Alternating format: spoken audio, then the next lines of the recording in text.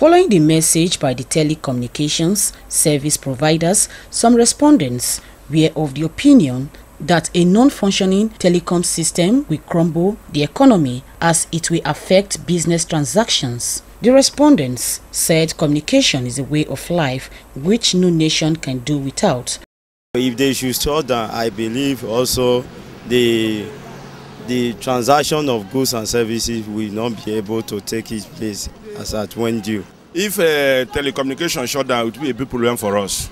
If the telecommunication people shut down, it will be a big problem. The country is going to experience what we call breakdown and everything in our system. It will be a terrible situation because this is where communication is effectively done without necessarily joining any transport to the place of your call. We use it also for our businesses and transact so many things.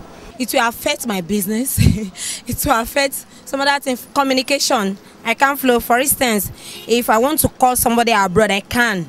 With just 200, I can call the person we can speak at length. But if they shut it down, I don't think I can talk to people except I travel.